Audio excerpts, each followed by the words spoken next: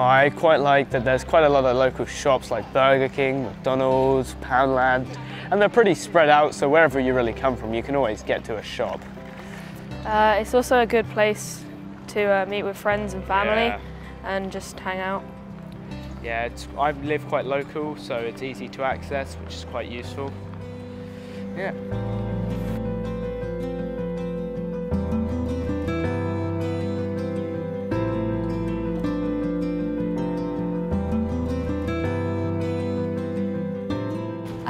Topshop. Yeah, I like Topshop and Nando's. And McDonald's. Yeah, and it's just like really quick and easy just to go to and like come back. So it's nice and like close to our houses, which is good.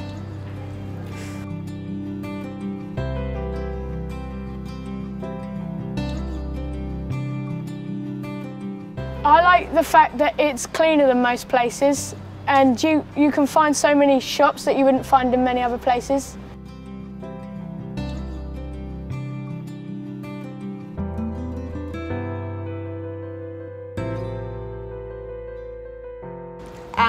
I like Fareham because it's got a really nice range of shops. So you've got some banks, you've got clothes, food, so you can come here whenever you want, or for whatever you want. It's nice to like hang out with mates around here because there's like loads of shops and there's also like swimming pools nearby, so it's cool.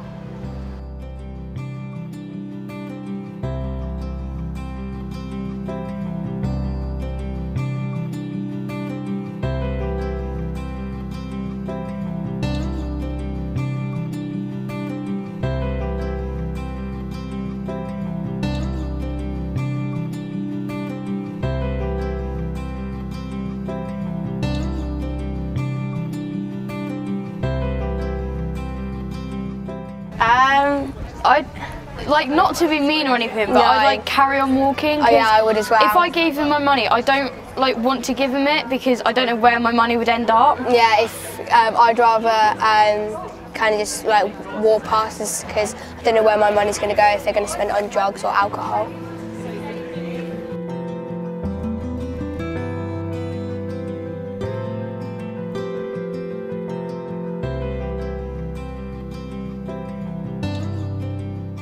I don't know, I think we just walk past really. And ignore them. But at the same time, ignore them. But at the same time we'd want to help, but we wouldn't really know what was best to do.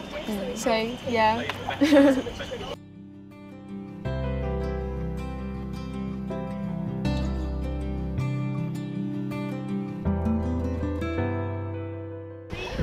I think I would just try to ignore them really, just walk past. I always feel a bit uncomfortable as I don't know how I can help them and I never know what I should do. Yeah, same.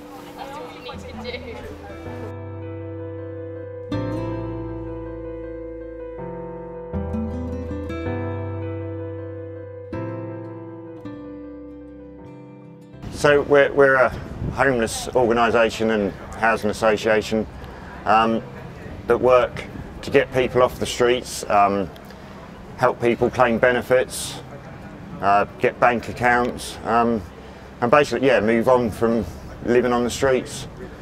Try not to encourage them to stay on the streets and move on with their lives. So we have 20 residents, and then during the winter we can have 10 overnight stays from Fareham and Gosport. The overnight stays is literally just to give people a bit of respite during the bad weather. While living in the hostel, people are supported to move on. They're not there for a long time, forever. They're supported to get doctors, claim benefits, get back into employment and to move on to their own accommodation, possibly council accommodation or private rented accommodation. So that's the goal at the end of the day, to move them on.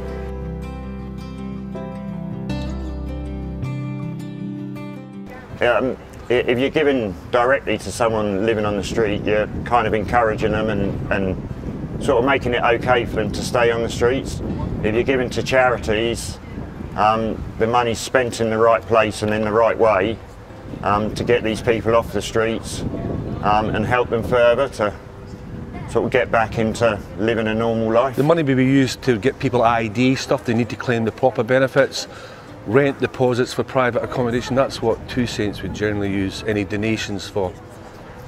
Although we don't always know the best way to help, There are a lot of agencies such as the Council and Support Services for the Homeless working together through Fareham Street Aid.